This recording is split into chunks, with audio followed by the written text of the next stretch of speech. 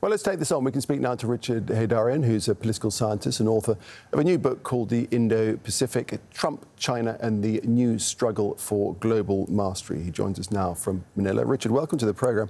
This is a spectacular U-turn, isn't it, by the White House? And it's been enthusiastically received, as we've just heard, by students from across the world. But why this backtrack, do you think?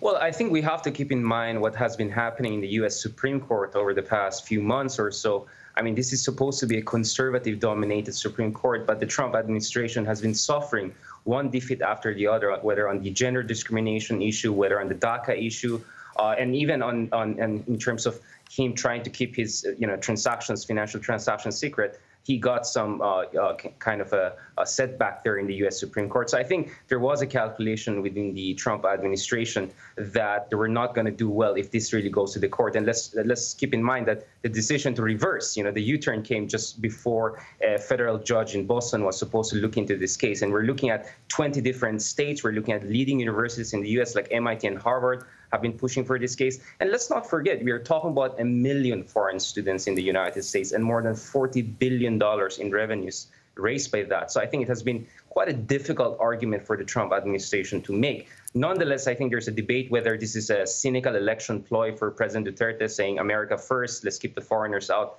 as much as possible, or whether this is a continuation of Trumpist, tough immigration policy. I think it's really a combination of the two elements. Right, because the lawsuits that the universities brought said that the purpose of the policy, from their point of view, was to force schools and universities to reopen, which it keys in to what Trump wants to do in the States right now. Well, under normal conditions, of course, if you're going to have a student visa, you're supposed to meet certain requirements in terms of in-person attendance. But with the imposition of lockdowns and emergency measures in the United States, that's close to impossible. And you had an extremely troubling phenomenon whereby some of the students were considering to transfer to other places where they could have in-class attendance in order to meet the basic requirements, even though that would have meant risk to their life and then potentially spreading the disease to other people. So I think even on the question of public health, it was going to be a very difficult argument for the Trump administration to make. And, the thing is this, over the past few years, even friends and colleagues of mine coming from Muslim-majority countries, not in the Middle East, but like Indonesia, for instance, they were worried that if they get out of the U.S. for a visit to family, they couldn't come back. And we saw more and more restrictions on students coming from China, from Iran.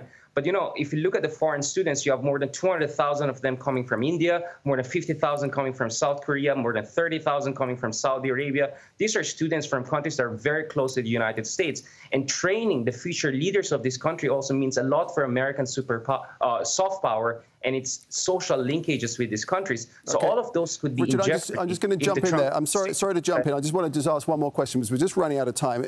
You mentioned the number of students, 350,000 come from China. And right now we have this head-to-head situation with China and the United States. How do you think that's going to play out, this current tit-for-tat that we're seeing?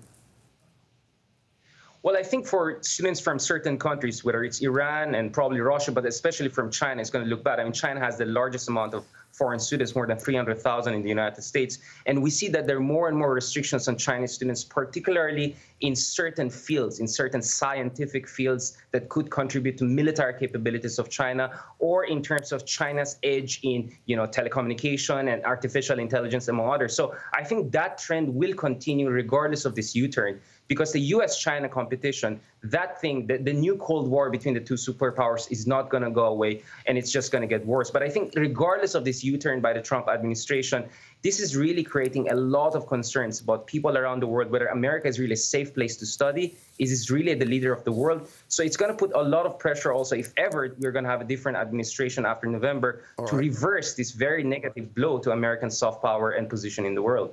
Richard, just great to get your perspective on this. Do appreciate it. That's Richard Heydarian speaking to us from Manila.